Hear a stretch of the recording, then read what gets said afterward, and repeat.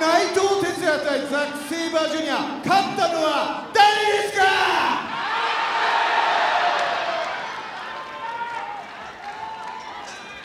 ？2回戦、ザック・セイバージュニア対井口浩太。うわ、もう次を見るんだ。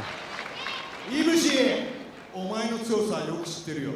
だけどな、ザックの前に立つやつはジャストターンアウト、ギブアップあるのみなんだよ。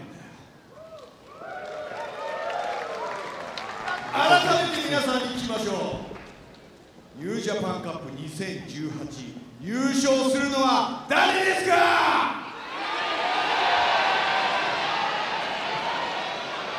誰ですか？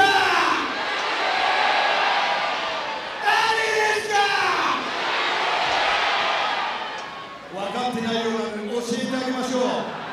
ニュージャパンカップ優勝するのはいつ何時どんな体勢でも関節技サブミッションホールドを決めれるこの男、無限のサブミッションホールドを持つこの男、 He is Submission Master, He is ZSJ, He is the